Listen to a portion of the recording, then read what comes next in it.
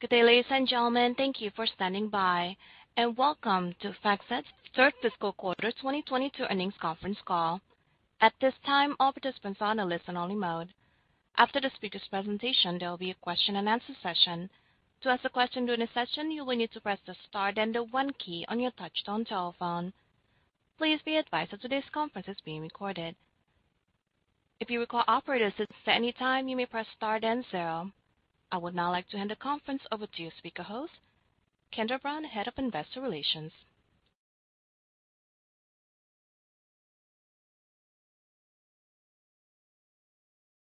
Thank you, and good morning, everyone. Welcome to FactSet's third fiscal quarter 2022 earnings call. Before we begin, I would like to point out that the slides we will reference during this presentation can be accessed via the webcast on the Investor Relations section of our website at FactSet.com. The slides will be posted on our website at the conclusion of this call. A replay of today's call will be available via phone and on our website. After our prepared remarks, we will open the call to questions from investors. To be fair to everyone, please limit yourself to one question plus one follow-up. Before we discuss our results, I encourage all listeners to review the legal notice on slide 2, which explains the risk of forward-looking statements and the use of non-GAAP financial measures. Additionally, please refer to our Forms 10-K and 10-Q for a discussion of risk factors that could cause actual results to differ materially from these forward-looking statements. Our slide presentation and discussions on this call will include certain non-GAAP financial measures. For such measures, reconciliation to the most directly comparable GAAP measures are in the appendix to the presentation and in our earnings release issued earlier today. Joining me today are Phil Snow, Chief Executive Officer, and Linda Huber, Chief Financial Officer. I will now turn the discussion over to Phil Snow.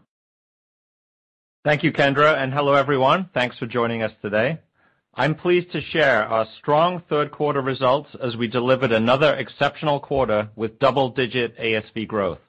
As we enter our fiscal fourth quarter of 2022, we are building on our momentum and are well-positioned for the year-end. Given this outlook, we are guiding to the high end of our previously discussed financial ranges, except for the tax rate, which will be at the low end of the range. Linda will speak more about this in a moment. Our organic ASV plus professional services growth accelerated to 10% in the third quarter, with strength across all workflow solutions and regions. Growth was primarily driven by analytics, with success globally from asset managers and asset owners, as well as large partnership wins, and increased demand from wealth management firms. Our sales and client-facing teams continue to outperform, increasing the pace of our top-line progress. We saw acceleration in year-over-year growth from all client types, reflecting our success in building the leading open content and analytics platform. We once again saw the continuation of double-digit growth in banking, wealth, hedge funds, corporate clients, partners, and private equity and venture capital funds. Stronger retention and accelerated expansion drove demand for our content and digital solutions for existing clients. And for new business, growth was driven by our workstation, with solid performance in the Americas and EMEA, and continued small and medium wins across all regions. Adjusted EPS increased 38% from the prior year period, given our ASV growth and disciplined expense management. Our third quarter adjusted operating margin also expanded 500 basis points year over year to 36.6%. About two-thirds of this margin expansion came from the addition of CUSIP, Global Services, or CGS, while the remaining one-third came from our core business. Our fourth quarter pipeline continues to look strong, providing a tailwind for the remainder of fiscal 2022. Our third quarter performance is the result of intense focus on the strategic initiatives we showcased at Investor Day, scaling our content refinery, delivering next-generation workflow solutions, and enhancing the client experience with an open platform and hyper-personalization. These key differentiators drive top-line growth and enable us to capture more of the addressable market. FactSet's open platform powers the portfolio lifecycle with market-leading solutions. Our portfolio analytics and trading products for the front and middle office drive broad-based growth on the buy side. Ongoing investment in the front office is paying dividends as the momentum and acceleration of our front office capabilities continues to grow. These multi-asset class portfolio analytics continue to see healthy client demand thanks to our differentiating buy-side attribution and risk capabilities. Our content refinery is driving growth in Content and Technology Solutions, or CTS, our off-platform business. As you may recall from Investor Day, this business delivers proprietary and third-party content to clients in several ways, including data feeds, APIs, or increasingly the cloud. FactSet's suite of off-platform solutions offers our clients the flexibility to decide where and how they will consume their data. And our ability to concord or connect data is a real differentiator. As clients increasingly want to consume data programmatically, we're expanding our robust suite of data management and workflow solutions. CUSIP Global Services, a CTS business component, is a great example of this expansion. I'm pleased with the performance of the CGS team. Its integration with FactSet has gone very well. Together, our teams are working to expand the business, focusing on private companies, ESG, digital assets, and issuance trends. These opportunities are promising, but several will take time, so it's still early days. Linda will discuss CGS's performance in more detail later in the call. In the current volatile market, our investments in content and workflow solutions put us in a resilient position. Our clients clearly recognize the value of our diverse product portfolio, and we are committed to increasing the pace of these investments for the next few years. We will continue to invest in our content refinery, building on our offerings in ESG, deep sector, real-time, private markets, and wealth. And as we discussed at Investor Day, our investments drive client demand and will be a driver of growth in the years to come. Looking across our regions, we saw broad-based acceleration across all our markets. The Americas continues to be the biggest contributor to growth, with organic ASV growth accelerating to 10.1%. This was driven by research and advisory, with the workstation driving new business, especially among corporates. Expansion was driven largely by wins at wealth clients. In EMEA, ASV growth accelerated to 8.3%. Workstation sales drove growth with asset managers and banks. We saw increased ASV capture in the region due to the international price increase, better price realization, and workstation expansion. New business also contributed to growth, driven by increased workstation sales within wealth firms. Asia Pacific's performance remains strong, with ASV growth at 14.3%, driven by demand from asset managers and asset owners. We saw higher retention and expansion among existing clients across many countries. Both CTS and analytics contributed to growth, with higher expansion with asset owners and asset managers, respectively. In summary, I'm very pleased with our third quarter performance.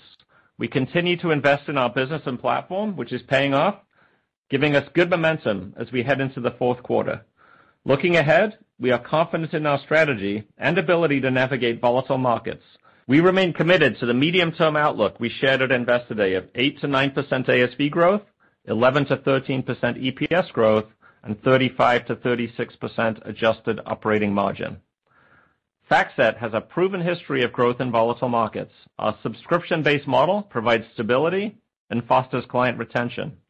We're prepared for potential downturn scenarios with specific levers to reduce our spending if necessary, even as we continue to invest in our business, which Linda will discuss in more detail. Ultimately, our open platform, content refinery, and personalized workflow solutions will continue to set us apart. Underpinning all our efforts is our incredible team. Our culture is a key differentiator in this competitive environment, and we're committed to attracting, retaining, and developing top talent. Like many of you, our leadership team has increased our in-person interactions. It's been great to meet with clients again, have visitors in our offices, and engage with FactSetters face-to-face. We provide flexibility for our employees with our hybrid work model, which has been very well received, and I'm proud of the work our team does every day to deliver on our goals and constantly improve our products.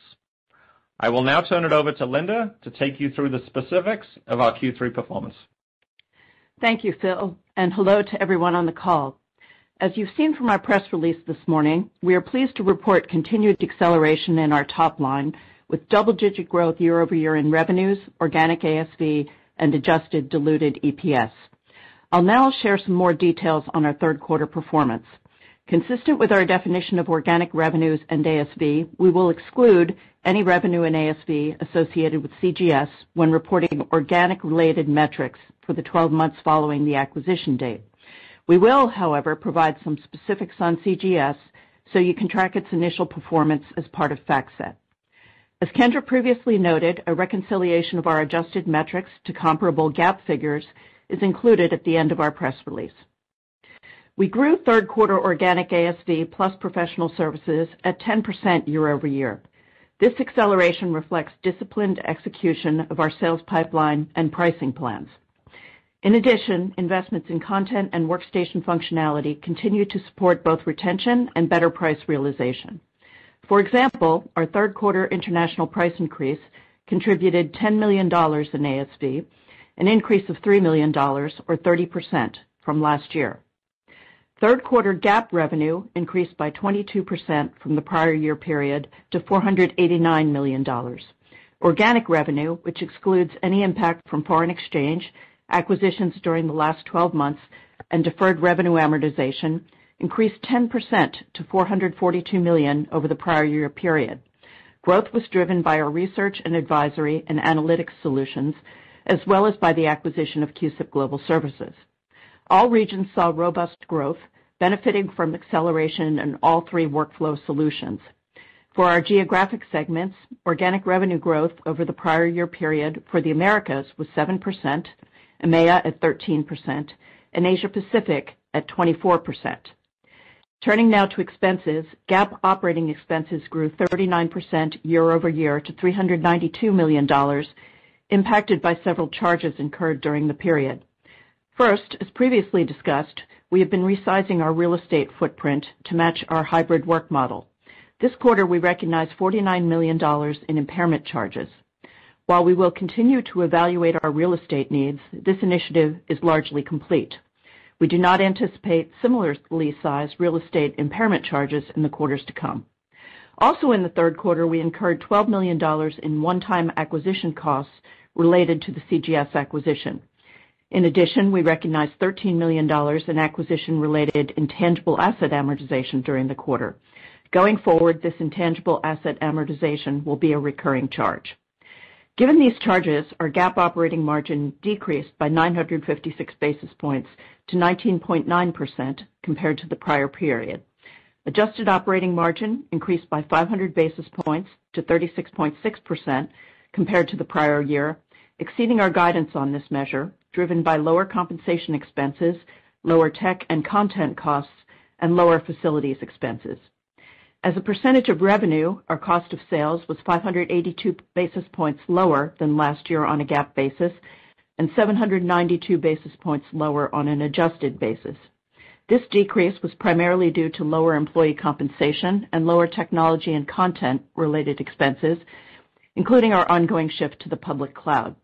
When expressed as a percentage of revenue, SG&A was 536 basis points higher year over year on a GAAP basis and 292 basis points higher on an adjusted basis. The primary drivers of the increase include CGS acquisition costs, increased employee compensation expense, and higher bonus accrual. Moving on to tax, our tax rate for the quarter was 12.2% compared to last year's rate of 11.9%. This was primarily due to lower projected levels of income before income taxes and a tax provision reduction related to the lower rate compared with the 3 months ended May 31st, 2021. GAAP EPS decreased 26% to $1.93 this quarter versus $2.62 in the prior year, primarily due to real estate impairment charges, acquisition expenses, and higher interest expenses, partially offset by higher revenues.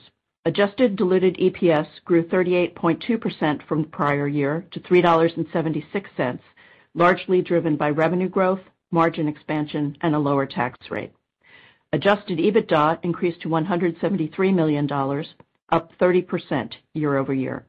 And finally, free cash flow, which we define as cash generated from operations less capital spending, was $177 million for the quarter, an increase of 45% over the same period last year. A key driver for our increased cash flow is the acquisition of CGS, which has performed well since closing on March 1st. Speaking of the CGS acquisition, we are now 100 days in, and CGS is tracking ahead of plan on all fronts. Its financial performance was robust in Q3, with both sales and margins exceeding expectations. As we discussed on our second quarter earnings call, we're on track to realize $5 million in ASV in fiscal 2022 from CGS. It is a resilient business with steady top line and good cash flow, even in a potential market downturn. While CGS's issuance fees are more sensitive to market activity, these fees make up only 15% of CGS's revenue. Functional integration of the CGS operation is well along, and we now expect to exit our transition services agreement ahead of schedule. Our ASV retention for the third quarter remained greater than 95%. We grew the total number of clients by 19% compared to the prior year, driven by the addition of more corporate and wealth clients. User count increased by more than 2,000 since last quarter, thanks to an increase in research and advisory users. Year over year, user count grew by 12%. Our client retention remains at 92% year over year, reflecting the strength of our subscription revenue model. Turning now to our balance sheet, on March 1st, we issued our inaugural investment-grade senior notes. These notes comprised $500 million of 2.9% 5-year senior notes and $500 million of 3.45 10-year senior notes. At the same time, we entered into a new credit agreement, updating our term and revolving credit facilities. We're pleased that our fixed-rate senior notes are well priced given recently increasing interest rates. In addition, as you may recall, we've hedged 80% of our total debt from floating rate exposure for 24 months, largely protecting us against rising interest rates. And as we have said before, we're proud of our investment-grade ratings. In the third quarter, we made a planned prepayment of $125 million on our term loan, bringing our gross leverage ratio down to 3.5 times from the initial 3.9 times level when we acquired CGS. We expect to make 3 more payments of $125 million in each of the next 3 quarters, enabling us to reach our gross leverage target of 2 to 2.5 times in the second half of fiscal 2023. During this time, while we may continue minor share repurchases to offset the dilutive impact of stock option grants, we do not intend to resume our share repurchase program until at least mid-2023. Lastly, we'd like to remind investors that we increased our regular quarterly dividend in the third quarter for the 23rd consecutive year of dividend increases. The increase was 8.5% for a per-share dividend of 89 cents. Next, I'd like to discuss planning for our downturn playbook scenario. First off, it's important to note that FactSet remains committed to top-line growth supported by our investment plans. We would expect to maintain these investment plans even under a downside scenario. As Phil mentioned, historically, FactSet has fared well in volatile markets as our subscription business model provides stability, even in challenging times. With more than 40 years of consecutive revenue growth, we've successfully navigated several down cycles. We significantly outperformed the S&P 500 on revenue, operating income, and EPS in 2007, 2008, and 2009. In fact, in 2008 and 2009, FactSet EPS was positive, while S&P 500 EPS was double-digit negative. That said, it's sound financial practice to be prepared for all scenarios. As part of this planning, we've identified 2 to 3% of our $1.2 billion in operating expenses, or $24 to $36 million, that we could potentially reduce to maintain margins in the event of a severe downturn. First, if we experience lower ASV, our bonus pool would adjust accordingly per our pre-established performance targets, providing the largest share of expense reductions. Lower ASV would also proportionately reduce variable third-party data and content costs. Lastly, we could potentially reduce T&E expenses through virtual engagement. This is a planning exercise we will undertake quarterly in order to rebalance resources given prevailing market conditions. To confirm, this exercise is just scenario planning. As we look to end our fiscal year on August 31st, FactSet is on track for a strong finish. Given our performance this quarter and robust pipeline, we reaffirm our previously communicated guidance for fiscal 2022. We expect growth at the upper end of the previously provided ranges for most of the metrics in our annual outlook. The exception would be the effective tax rate, which is expected to fall at the lower end of the previously communicated range. As a reminder, CGS is not included in our organic ASV guidance. However, as we discussed earlier in the call, we expect CGS to contribute approximately $5 million in ASV in fiscal 2022. All in all, we are encouraged by the demand for our content and workflow solutions. Our investments continue to drive growth in our digital platform. Our sales team continues to provide excellent execution, and we're continuing to improve our price realization. Although there is uncertainty in the macro environment, we believe our diverse product portfolio and stable financial position will serve us well for the longer term.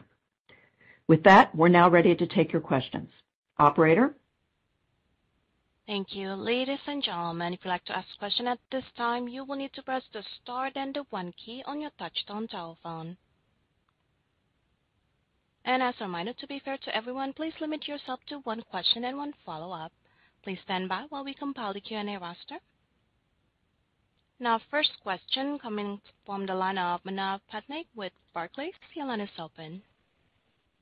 Yeah, thank you. Good morning. My first question is just around, the guidance. I mean, given the current quarter numbers and the momentum thus far, it sounds like you should, be able to very comfortably, touch the high end or even beat the guidance. So just curious as to, why perhaps you didn't, change or raise those numbers. Are you starting to see any feedback from your clients, perhaps just given the macro slowdowns, if that's flowing through to them or not? Just was looking for some commentary there. Hey, Manav. Thanks for the question. It's Phil. So I'll kick off here, and I'm sure Linda will have a few additional comments. So, yeah, in terms of the fourth quarter pipeline, we're definitely confident in the range that, we guided to in the last quarter and the high end of that range. So it's a very high-quality pipeline, I would say, in terms of what's in there. We're seeing very good strength on the buy side. And analytics has had a very good few quarters in a row here. So we're seeing good strength and visibility on the buy side. With banking, obviously, there was a very good uplift last year from sell-side hiring. We're anticipating good sell-side hiring, maybe not as high as last year, but certainly, I think, more positive versus previous years. So in terms of the top line, that's what we see going out, at least today. And I'll allow Linda here to kind of get into a little bit more of the other pieces of guidance. Yeah. Yeah. Hi, Manav. We feel really good about where we are. The swing factor here is really the tax rate as we go into the fourth quarter.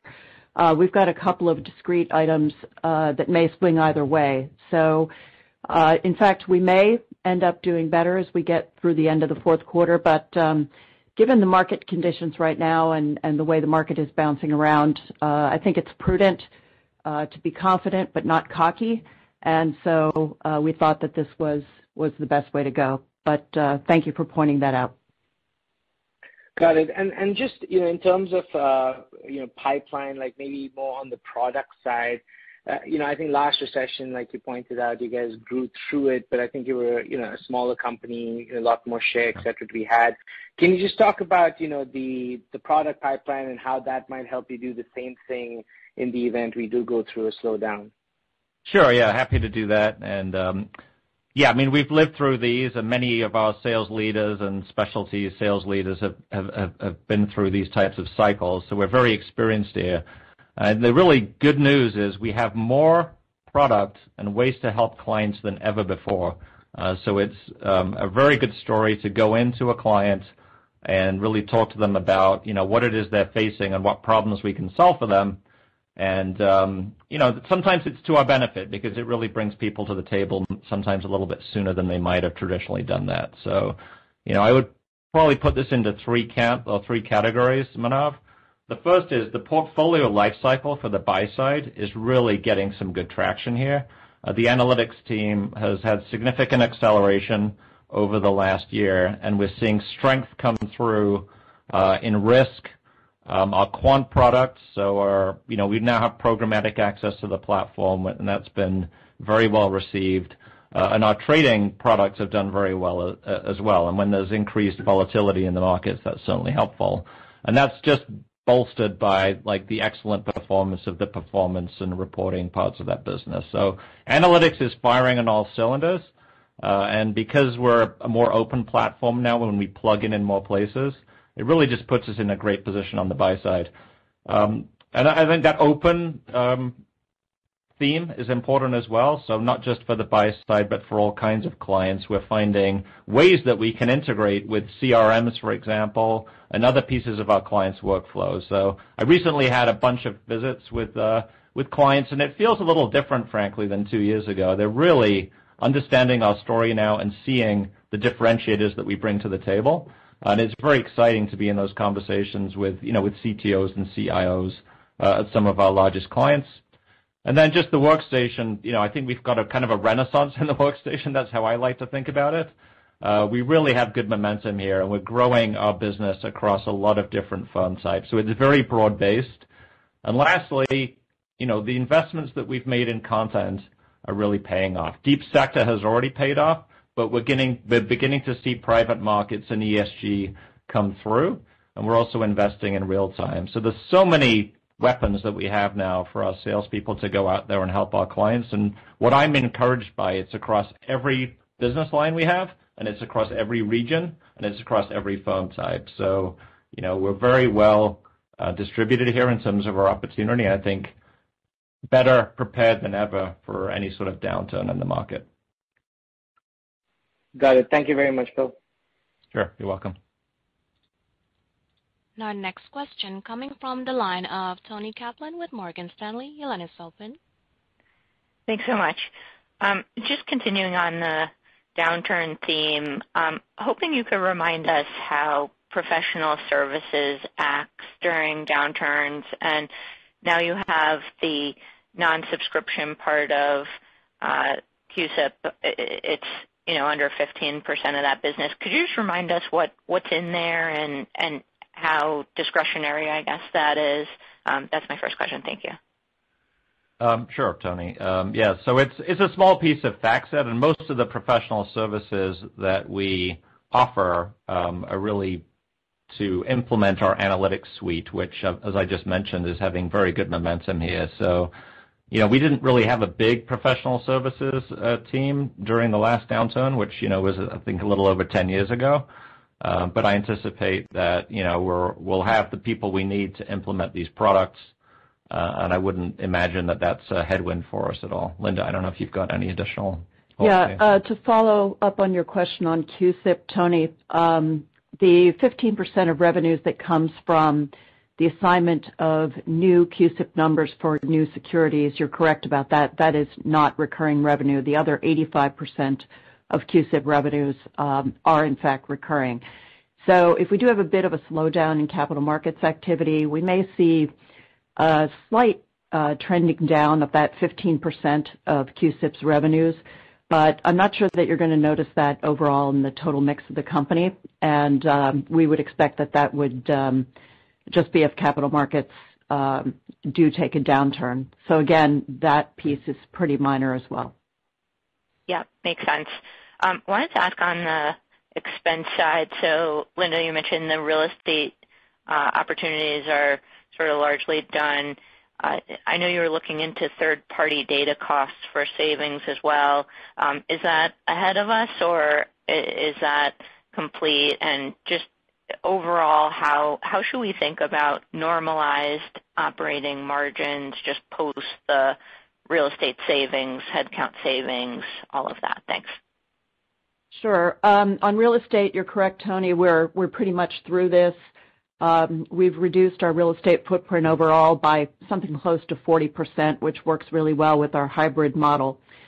We had said at Investor Day savings that come off of that are going to take some time to materialize as we have to still consider the leases that we have. So we're looking at $10 to $14 million of reinvestable funds over 3 years. So perhaps not quite as much as you would think. On the margin front, we're incredibly happy with the margin progress that we've made. 500 basis points is a lot. 2/3 of that comes from QSIP, the other third from the base business. So it's important to note the base business is doing well also. On On the second bucket of personnel costs, we noticed that we came out about where we had expected this quarter. Salaries are a little bit lighter because it has been challenging to fill all of the open positions that we have, but our bonus accrual is higher because we've done well. So we did $31 million of bonus accrual in the third quarter. In the first and second quarter, we were at about $21 and $22 million. So we're running $75 million through 3 quarters, and you should expect that the fourth quarter would probably be an average of those 3, so $25, $26 million. So we're looking at what we expect to be potentially even a $100 million bonus pool this year. So that is heftier than what we've done in previous years. So bonus pool upside kind of offset the salary line running a little bit light. On third-party data costs, this is a tricky one. We are in inflationary times. We've worked quite hard on this, and we will continue with our procurement group to negotiate effectively. I think we would see this line moving up sort of 3-ish%, maybe a little bit more. This one we're going to have to watch, and we'll have more information for you. But we have looked to beef up the procurement activity to make sure that we've got that right. And technologies come in about where we had expected. We expect technology costs will move up, though, as we said. Great success with the cloud with our clients, which has resulted in greater costs for greater utilization. And we're building more of our own software, so amortization continues to move up as a trend. But basically, you know, we've handled the acquisition expenses for QSIP. Those have come through, and the trends are looking pretty good. You had seen the margin guidance over the longer term, the margin goals of 35 to 36% adjusted, and we feel like we're making very good progress on that. So hope that is a fulsome answer to all your questions, Tony. Thanks for all the color. Thanks. Mm-hmm. And our next question coming from the line of Ashish Sabadra with RBC Capital Markets. Your line is open. Thanks for taking my question. So my first question wanted to focus on the comment around that large partnership win that was highlighted up front, Phil, as well as the expansion and wins at wealth clients. I was wondering if you could provide further color on those, both of those, just the pipeline for further partnership as well as pipeline for wealth management. Thanks. Absolutely. Thanks, Ashish.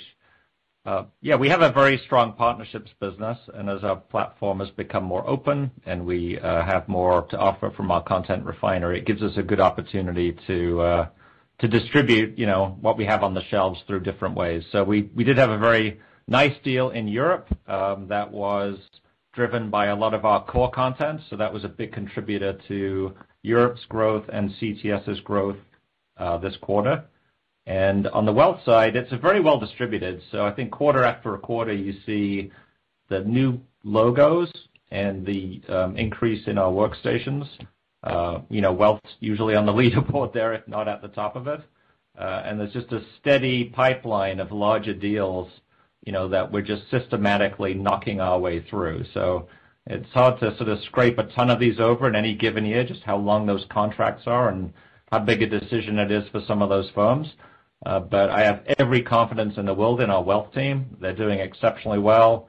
We're really killing it within, you know, the space that we're focused on, and we do think there's a greater opportunity in wealth to capture more of, you know, the wealth advisor's workflow as we look forward. That's great color. And Linda, thanks for providing that detailed color around incentive comps and details around real estate saving. But just wanted to drill down further on the guidance piece. If I look at the implied fourth quarter guidance, that implies a significant moderation of margins in the fourth quarter.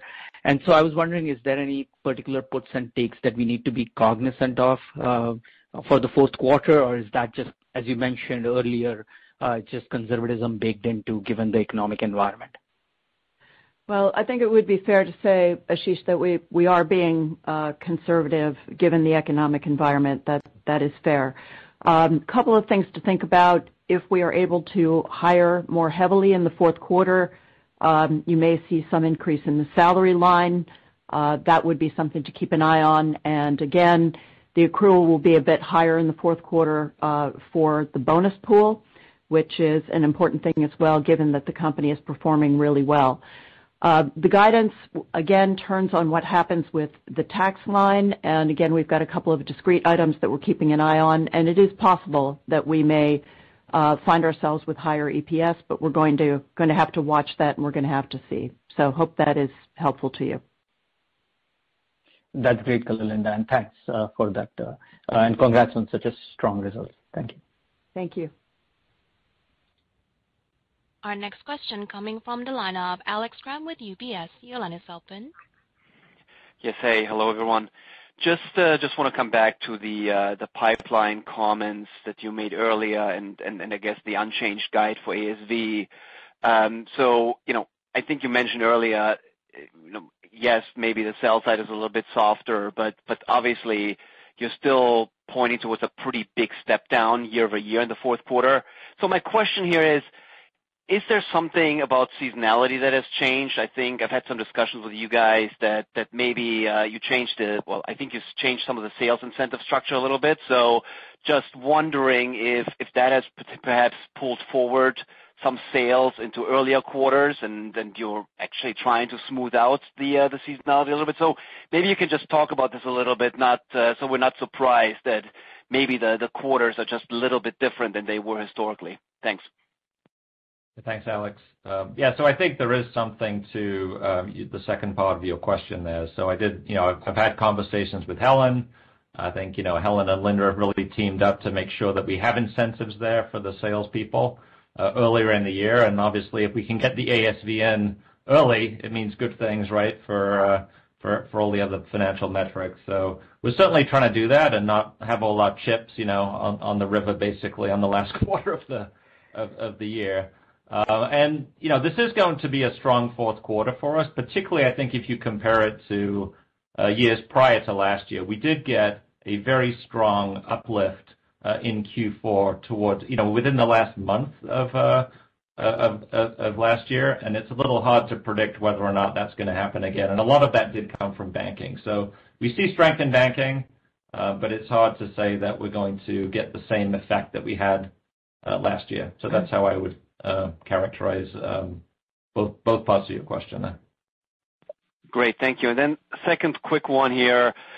This may be a little bit in the weeds, but one of your large competitors, Bloomberg, to name them, I think there's a change happening on July 1st that is creating a little bit of movement. I guess if I'm characterizing this correctly, I think there's some changes to how people can use Bloomberg remotely, which I think during COVID they were very helpful, and now they're turning this off. And from what I understand, a lot of the sell side in particular is scrambling to find alternatives to those people who are no longer going to be able to get to those shared terminals. So just sounds to me like that FactSet in particular has been front and center on this and trying to help a lot of the sell side with that, and that those could actually be some meaningful new users that maybe you didn't have an opportunity to get before. So again, I know it's a little bit in the weeds, but just wondering if you've seen that, if this could actually be a meaningful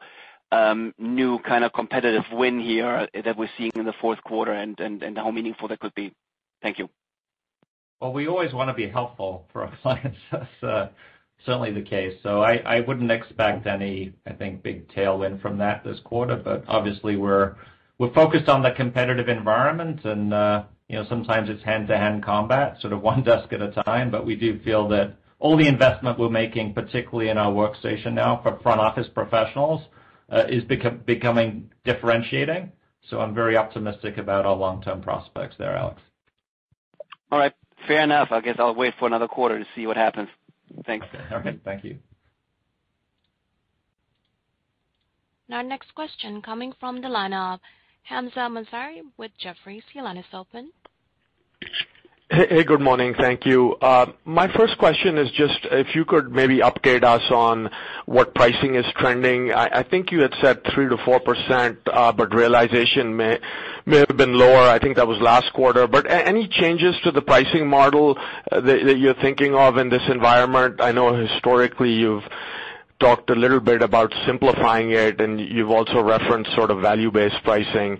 So just any thoughts on pricing would be helpful. Yeah, thanks, Hamzah. A couple of things. So, yeah, we did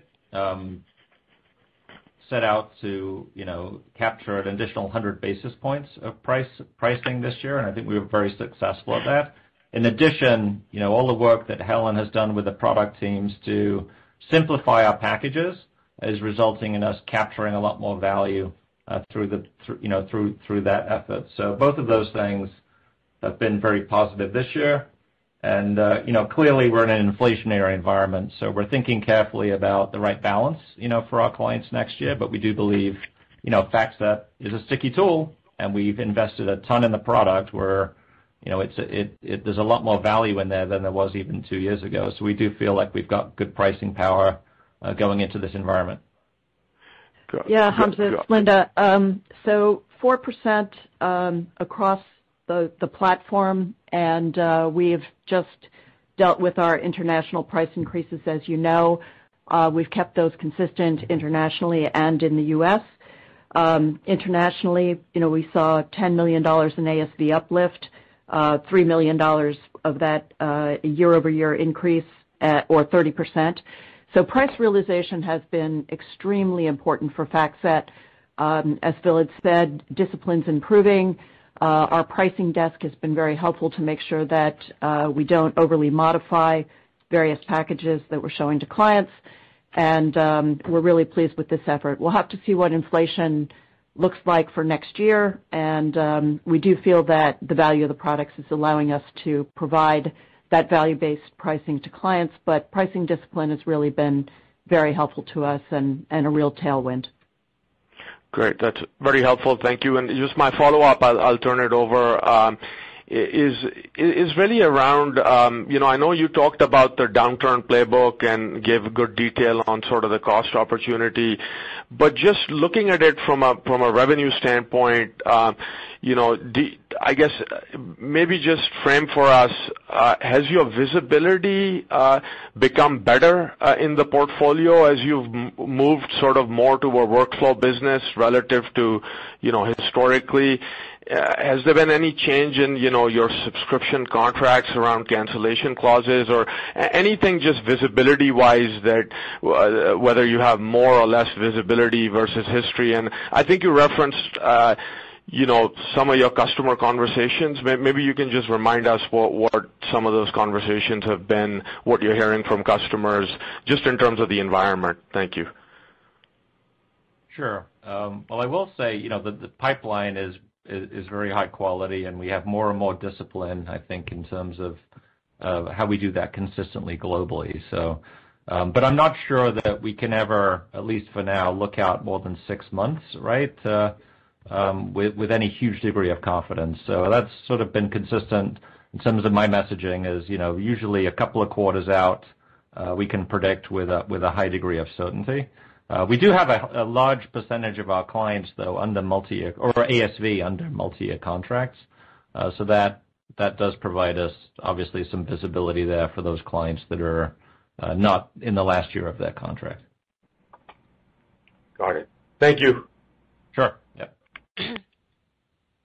Now our next question coming from the line of Andrew Nicholas with William Blair. Your line is open. Thank you, and good morning. The first question I wanted to ask was just kind of on upside to your own internal expectations. Obviously, you've raised guidance already this year. Now you're looking to the top end. It looks like there could be some conservatism in that number. I'm just curious what has surprised you positively. What has more momentum than you had expected, and any other color on exactly what is driving that? Well, I'm not too surprised. I think we've got a very good team here. We've had a consistent strategy over the last 3 years. It's just really nice to see it all come through in so many different places. And I'm very encouraged by our workstation growth. I think there were a lot of questions probably, within the analyst community about whether or not we could continue to capture more desks and overcome the trend from active to passive. So it's just very encouraging and rewarding for the whole team to see the results. I think that's how I would answer that. We're confident.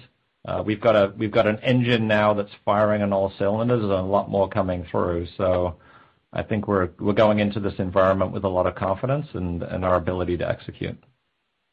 Yeah, and Andrew, I think we would also say the addition of the CUSIP business is very helpful to us. It's come in a bit stronger than we had even expected. You have to keep in mind that this was a little bit of a challenging thing to bring on board. We moved through the acquisition process and looking at CUSIP in sort of an 8-week period. It was a very quick sale process, and the seller did not account for CUSIP as a separate entity. So there were a lot of accounting allocation things and so on that we weren't exactly sure how all of this would lay out. But as we've brought it over, the integration has gone really, really well, and it has performed even a bit better than we had expected, as we noted. So very pleased about that. Its margin addition is helpful to us. It allows us to continue a robust investment program and get some other things done. So we're very pleased with that acquisition, which was financed in an attractive way at a great time. So all of that is working together now, and we're just very happy with how we're firing on all cylinders. Great. Thank you. That's all helpful. And then maybe for my follow-up, maybe just a bigger picture question. A lot of talk now about kind of a downturn playbook, how the business would perform. How would you expect the competitive marketplace to change in a more challenging time for the end market? Do you think that the share gains that you've seen over the past several years are easier to continue getting, or is it more difficult? Or just kind of any thoughts on how a more challenging backdrop economically and for asset managers and your clients might impact your ability to win business relative to others in the space? Thank you. Yeah, so I'll start on the buy side. So if their assets are down and their revenues are down, of course they're going to be looking closely at their budgets. But again, it's a good opportunity to proactively talk to them, re-educate them about everything we have, bring them to the table. And there is this ongoing trend, which has been going on now for a while, where the larger buy-side firms in particular are really looking to consolidate and cut in half the number of content and technology providers they work with. And there's really a very limited number of firms like FactSet that can go in and offer so much across their workflows. So for us, we welcome this. I think it's a great opportunity for us, and we have a long history of working with clients that really trust us and want to partner with us. So, we'll go through these cycles. We've been through them before, and I anticipate we'll do very well on a relative basis like we have historically. Yeah, Andrew, we are very focused on what we're able to do for productivity for our clients. And anecdotally, we've heard some of them say that moving to FactSet has provided 20% greater productivity. We're sharpening up our marketing pitch on that just to make sure that we've got that right and we can bring that to the fore for existing clients and potential clients. But, the ease of use of our products and the elimination of the need to flip back and forth between screens and so on is really a very big help, and we feel a very up-to-date way to conduct business and to handle the workflows. So productivity is really important, and we think we can really be a big driver of that for our clients. Thanks so much. Mm-hmm.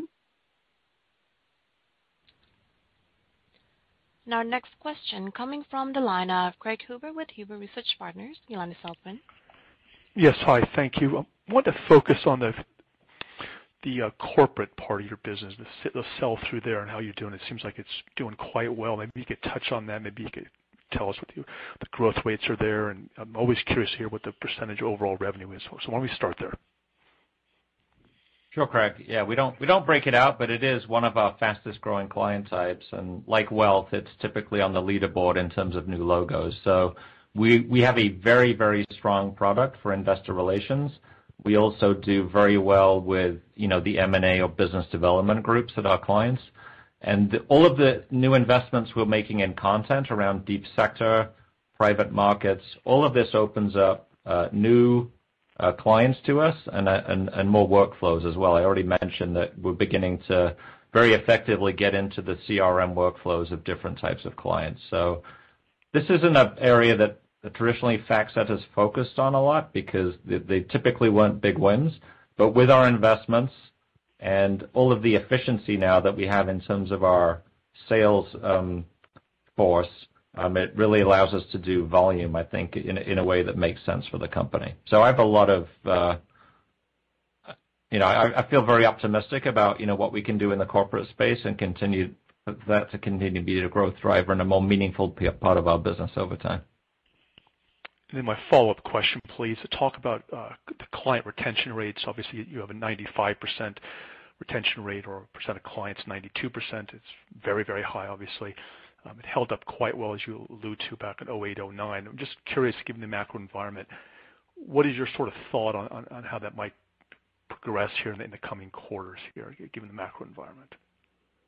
It's hard to predict, but we've seen very, very good trends in client retention, and I give a lot of credit to Helen and the sales team in terms of how they've organized and how they've really focused on client success and placed a very heavy emphasis on making sure that our clients are well served.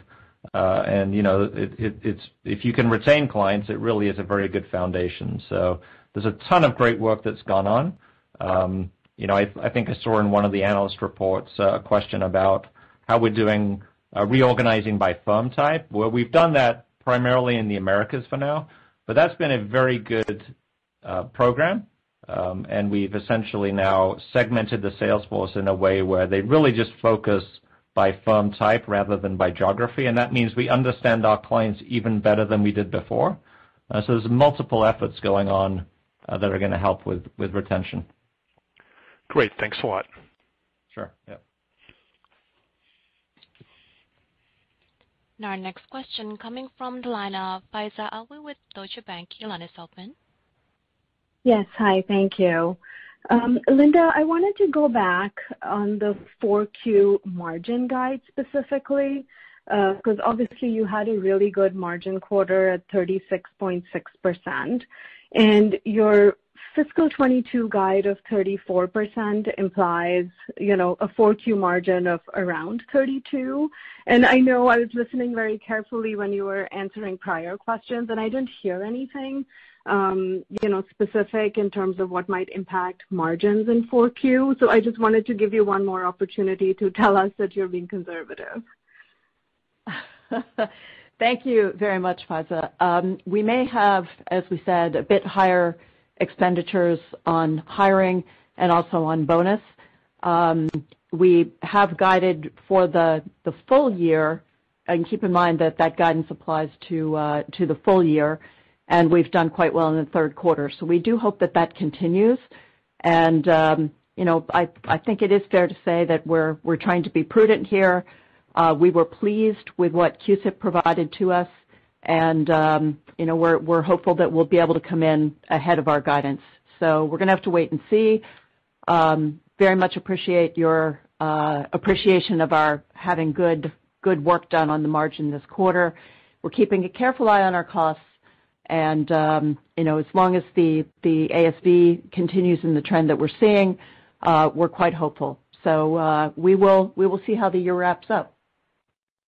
Great, thanks. And then just wanted to follow up generally on ESG and True Value. I know there you have a slightly differentiated offering as you provide more of an outside-in perspective. So wanted to see if you could share some color on what type of feedback you've received from clients. Is the product offering where you'd like it to be, or is there more work to be done in terms of, integrating the product itself within the FactSet, whether it's Workstation or, other APIs, and maybe how you see the offering evolving over time? Sure. It's been about 18 months, and I'm very happy with the progress we've made, Faiza. So, yes, it is integrated into the FactSet Workstation. That's one thing. We've also done a good job of integrating the majority of the TBL process into the core content platform, and we're extending the coverage of ESG from public markets into private markets, and that's been an undertaking that's beginning to have some real success. So Our methodology is different. We think it's differentiating and good, and it requires some education of the clients.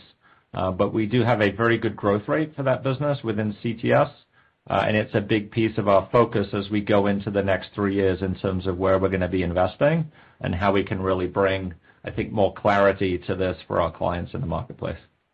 And Faiza, it's Linda. Our data collection efforts have really picked up in pace, and we've been very, very pleased with how that has gone. ESG is one of the heaviest areas of investment. We've just come through our investment decisions, and ESG is where we're directing a good chunk of our investment pool. So lots to do there. Pleased with how it's gone.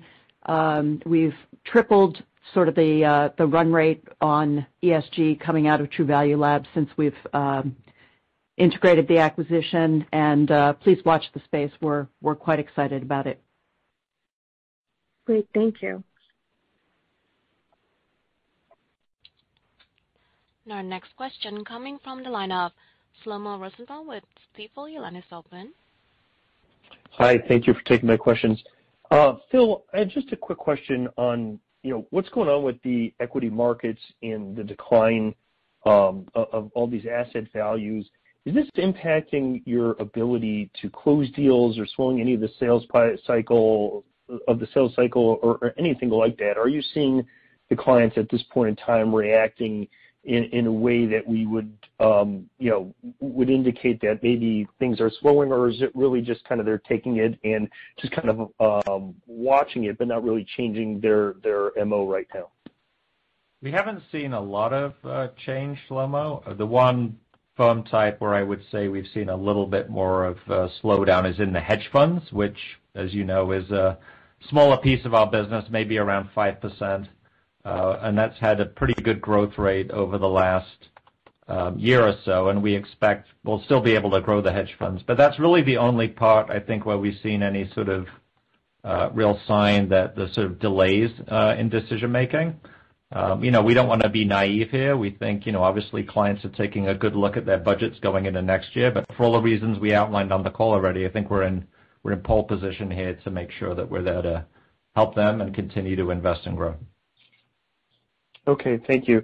And then this one, maybe for Linda, just a little kind of housekeeping thing. Was there materially high level of ARDSO at CUSIP when it was purchased? There was a commentary about in the press release about how ability to make collections in both the core business and in CUSIP. And if I look at the ARDSO, it's up both sequentially a little bit and year over year, and that kind of implies that maybe you bought a business that had a lot of outstanding receivables. I was just wondering if that's something to think about. I'm just trying to think about how to model the free cash flow going forward.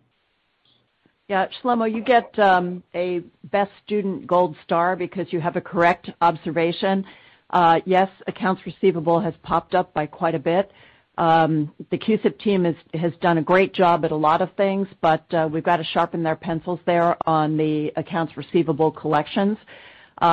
So we're well aware of that, and we will make sure that we get to it. But your observation is correct. That's one of the types of things when you acquire a business from another firm and you're still working with a technical services agreement that we've got to do some work on to get that number down. But very good catch, Shlomo. Thank you. Okay. Thank you very much.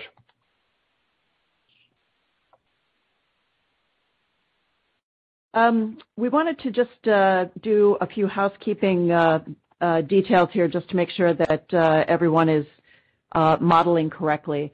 And would like to just note that you should take a look at the fourth quarter bonus accrual, which should be, as we had said, sort of on average of the 3 quarters now that we've made a heavier accrual in the third quarter. So $26 million, $25 million, something like that would be helpful.